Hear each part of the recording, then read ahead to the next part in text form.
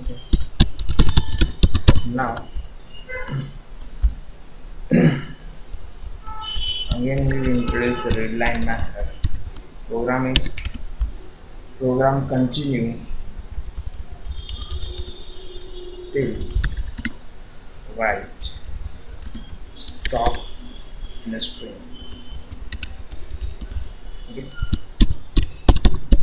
I declare if2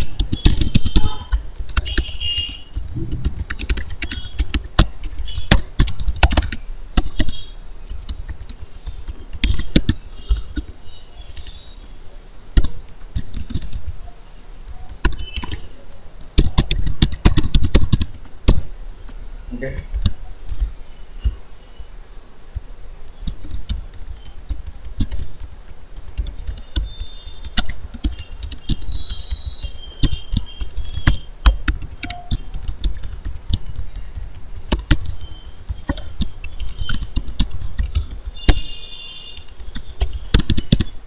Okay.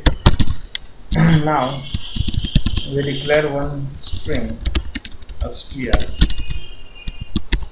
dot. I take one value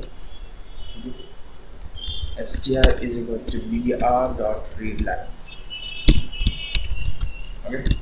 In this statement br dot readLine, okay, br dot readLine put value in str. Okay. Now we have to check this value.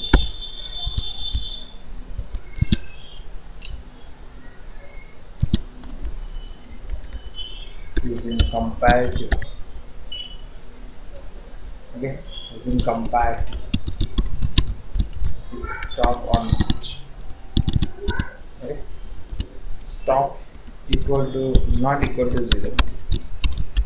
Okay, means br dot readLine. Okay, if you write something any word that's stored into str.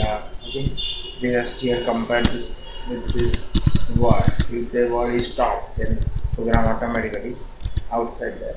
Look, just skip the loop and just put here str.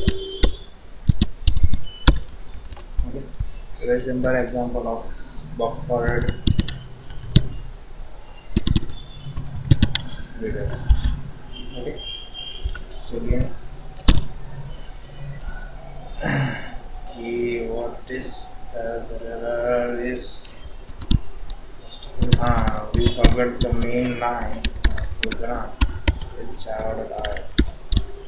We use the Eclipse IDE is a win of error